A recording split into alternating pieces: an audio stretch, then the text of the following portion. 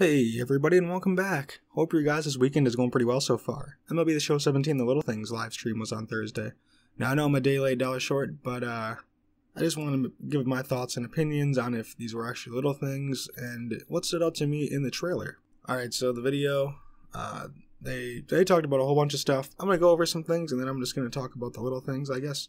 Which to me it's more like features than little things, but I'll get into that. They basically showed every single uniform of every single team. They took away uniforms from teams that didn't really have many alternatives, and they added those slots to, I guess, even out the balance of jerseys per team. Not really even them out per team, but they had so they could get more slots for teams that have more jerseys than the other. Pretty cool stuff. The Diamondbacks have just, I think, 11 slots. The Marlins have some. The Brewers, the Indians, the Reds, the Los Rojos jerseys. I love those jerseys. I'm going to probably use those. I'm not a Reds fan, but when I play the Reds, I'll probably have them wear those. It's pretty cool stuff. So I thought that was pretty cool. They added a bunch of jerseys. So, I mean, now people have been complaining about that for a long time now. And at least San Diego Studios did something about it. So I'm a pretty big fan of that. So the classic stadiums they talked about as well, which they've already been on PS3. I was hoping like the Kingdome would have been in here. I don't understand why the Kingdome isn't in here. Maybe it's a licensing issue. Maybe it's because they didn't have enough time to do it. But that could be another reason. So they have the Metrodome, Shea Stadium, and Yankee Stadium. And what was that? The old Marlins Stadium, Sun Life Stadium, I believe. It's not called that. It's called Old Miami because obviously the license issue there. But pretty cool stuff there. I mean, I'll probably play at Old Yankee Stadium and Shea, and I'm not a huge fan of the Metrodome, never really was. So that's pretty cool. At least we have some more classic ballparks to go into. I mean, next year they should add a couple more, like the Kingdome, the Astrodome. There's a couple other ones that I've always wanted. Three River Stadium. Can't think of off the top of my head, but there's a bunch of stadiums that I really would like added, like Old Milwaukee County Stadium would be pretty cool. Just stadiums that I would love to see in the game. Pretty cool. And then on one of the main screens here, they had critical situations, which people are like, oh, maybe it's like a Madden play the moments. Here's what I think it is personally. It is going to be a key moments or games like MLB 2K had, like where you could sim the season, like I think it was in My Player. Which I don't know, this isn't in My Player, but whatever. It's going to be the same difference, I think. So, like, you can sim, and then you just play key games that, like, mean something, or you'll have, like, key situations in those key games, which would make sense. I'm probably not going to use that feature at all, but whatever. It's in there. It's not going to be like Madden's Play the Moments. It's going to be straight up sim. And then, oh, look, a key game with, you're going to have a runner on second with the tying run on first. Something like that. I have no idea. It's just going to be something like that against those opponents. So that's kind of cool, I guess, but it's not my type of thing, so whatever. I guess Challenge of the Week has a new scoring system and more prizes, so that's interesting. I don't play that, so I really don't care. Keuchels, Comer, and Sunny Siders. The 7 line and local military at Petco are in the game. So that's pretty cool. If you guys don't know what Keuchel's Corner is, it's basically a corner in Minute Maid Park where they rep Dallas Keuchel. So that's interesting.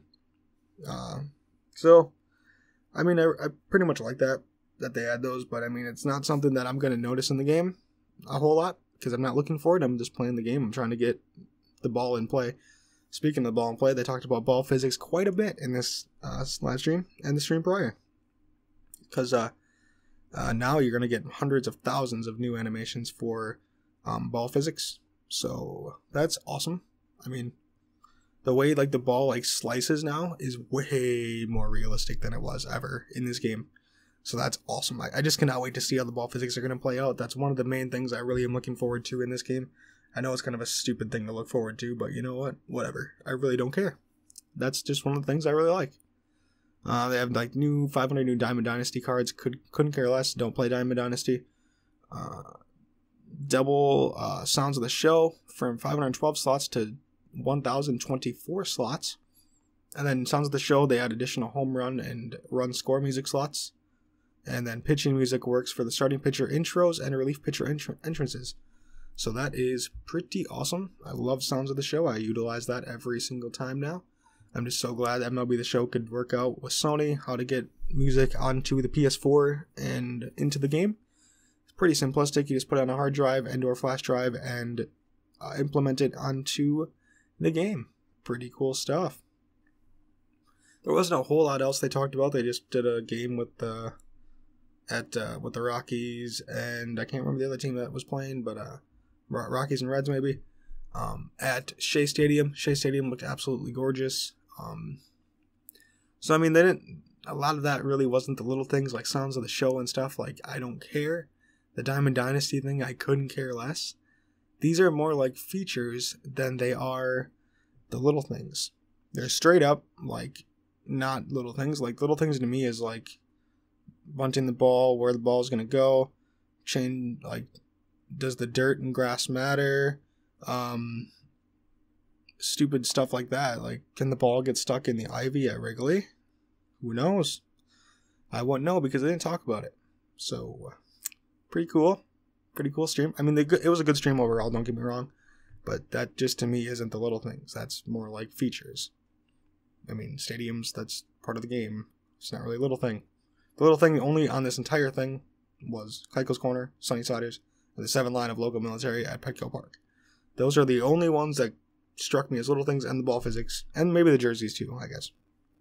Other than that, it was basically a features thing, which I hope San Diego Studios isn't moving away from, like, because I remember the little things they used to talk about, not any of that, and it used to just be about straight up gameplay and what they changed for it, like small stuff that you don't really notice, but it's there to make a more realistic experience.